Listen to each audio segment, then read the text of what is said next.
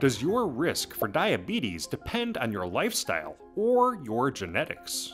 Recent data suggests that you may be at risk for developing type 2 diabetes, even if you aren't overweight. So, can you catch a bout of diabetes from your parents? One thing that's really developed a lot in recent years is our understanding of how genetics affect a whole range of diseases. This is since we were able to sequence the human genome in the year 2000, there's been an explosion of knowledge. We now know that both obesity and type 2 diabetes have a very strong inherited component. That means your risk of getting these conditions is very much linked to your genes that you've inherited from your parents. So, for example, that means some people will always find it much harder to lose weight than others. Some people, regardless of how well they exercise or how well they look after their diet, will always have a greater risk of diabetes. But what we do know now is that not just one gene involved, there are at least 100 different genes involved, and defects in each of these genes adds a little bit more risk. So you might have 50 of those risk genes, I might have 30.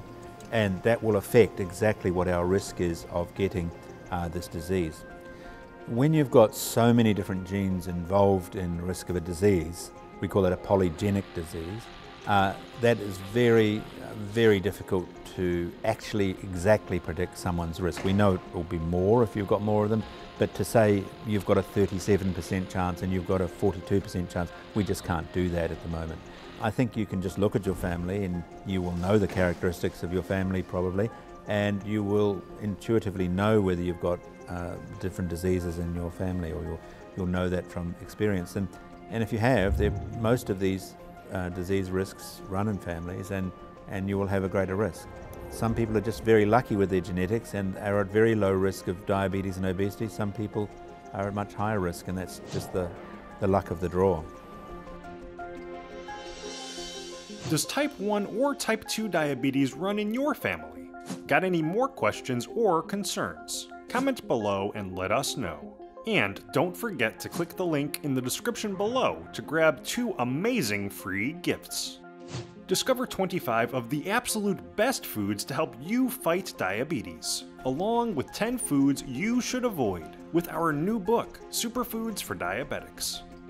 And also be sure to check out the premiere episode of our new comprehensive series, That Diabetes Documentary. Episode 1 is free to view right now.